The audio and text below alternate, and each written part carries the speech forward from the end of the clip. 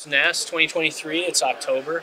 We're in LA, and now we're standing in front of this booth with Kuros. Is that correct? Kuros Biosciences. Okay, that's great. I've got Joost and Katherine with me, and they're here to just talk a little bit about their technology. Give me the rundown overview of the technology in general, and then maybe we can get to some specifics about that, and then we'll talk a little bit about your company and that sort of thing.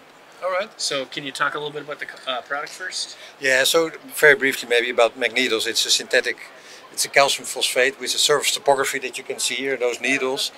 And when you implant it in the body, it stimulates the body to form bone on the material. So it's completely different from a lot of other bone graft materials. Okay, so this is a representation of what the surface structure. Exactly. Okay. Yeah, if you zoom in, this is a very high magnification. Okay. These crystals are sub-micron scales, so that's 1/100th of a thickness of a hair. Mm-hmm. So it's very small, and because of that, it really has a unique biological response after implanting it in the body.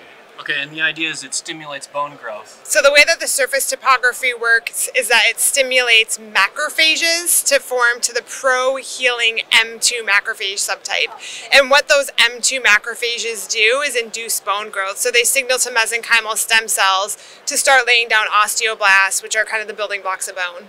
Okay. We have lots of data on this from in vitro, in vivo, so benchtop studies, animal studies, all the way to human clinical studies. So is that I guess built into the structure, or is that something that's like you have a lattice or an infrastructure that's built and then you add this sort of thing to it, or is it just the structure itself? It's a structure. We have got a unique manufacturing process that causes this surface to be formed. Interesting. And then when it's implanted, as Kate indicates, you get macrophages, the first line of defense, when you implant something in the body.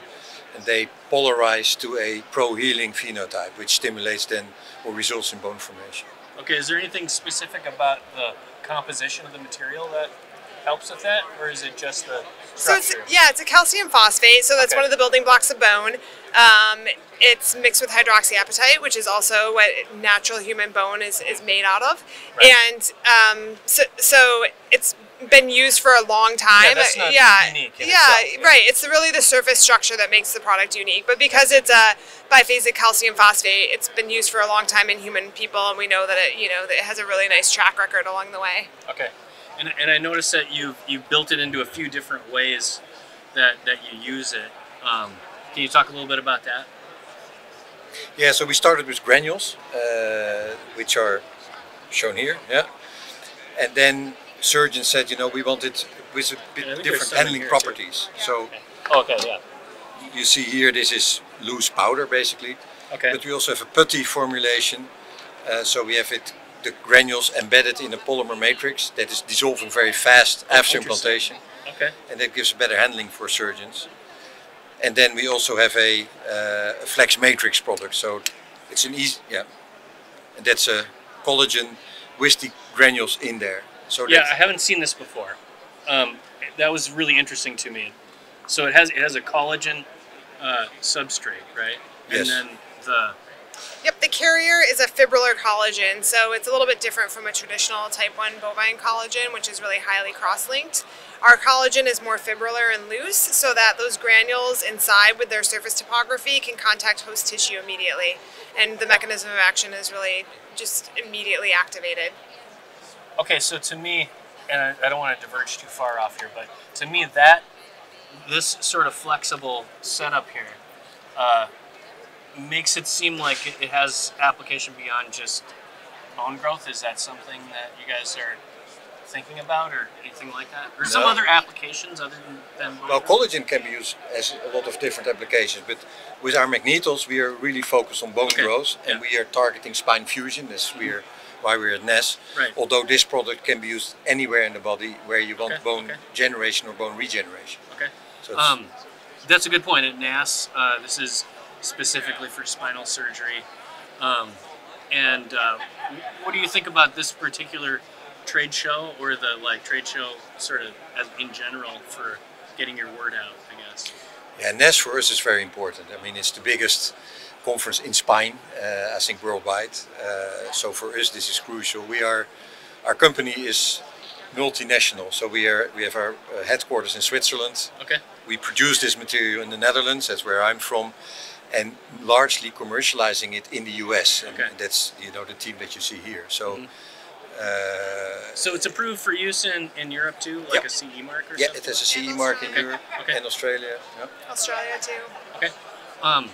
What other trade shows? Do you have any plans for other trade shows in this year? Yeah, I mean, I think we're going to 40 in 2024. Holy cow. So globally, we're going to be at a lot of trade shows. Yeah, So and then we also submit our data to even more than we are at a booth for. So we're constantly submitting abstracts, presenting on podiums, and so even more than 40, where we're not a commercial presence, we're a scientific presence. So we work with spine surgeons who are doing spinal fusions, which is a really common surgery in spine surgery. So the people that Joost and I talk to most of the time, every day, all day, are actual like orthopedic spine surgeons or neurospine surgeons. And so that's what I am, is an orthopedic surgeon. And Joost is a PhD who invented this. So yeah, so the company, as I mentioned, it's Swiss listed. And we have two technologies. MagnetOs is our main commercial product, our only commercial product, developed by my team in the Netherlands. But Kuros has also got another technology, which is Fibrin-PTH. It's a drug pharma product that we are now having clinical development, phase 2 trials, and that's been developed from Switzerland. Okay. So the commercial product developed in the Netherlands, and our pharma product in Switzerland, and ultimately mainly commercializing it in the US, although we're also in Europe and the rest of the world. How long has the company been working on this sort of thing? So Kuros itself was... Are you connected to the company directly, or were you? Yes, I was one of the founders, and my company merged with Kuros back in 2016. Okay. And Kuros started early 2000. So we've been awesome. Yeah, for a long time, and spent a lot of time, as Kate mentioned, we are science-based. So we've got a very strong scientific footprint from our 80 people approximately that are working with Kuros. There's about 12 PhDs/MDs. So big scientific base, and we are also driven for clinical proof. So we are investing in 10 clinical studies at the moment, level 1 studies, up to retrospective studies, to show that our product is actually superior to other products out there. And we are pretty unique in that. Most other companies that you see here, when they have market approval, they start directly selling it with a story, and we provide the clinical data. I mean, who would you say your primary competitor is, you think? Oh, there's quite a lot. We are an orthobiologics company, so the biggest one you can see there, C-Spine, Orthofix, Nuvasive, Medtronic, all the big... But they're not as specialized. They're not specialized, exactly. We are really specialized on orthobiologics, and I think we're pretty unique with our technology in this area. Awesome. Well, I was really impressed by your look and your booth, and now your technology. It was really great meeting you. All right, great meeting you. I can't thank you enough for your time. Thanks a lot for dropping by. Appreciate it. Yeah.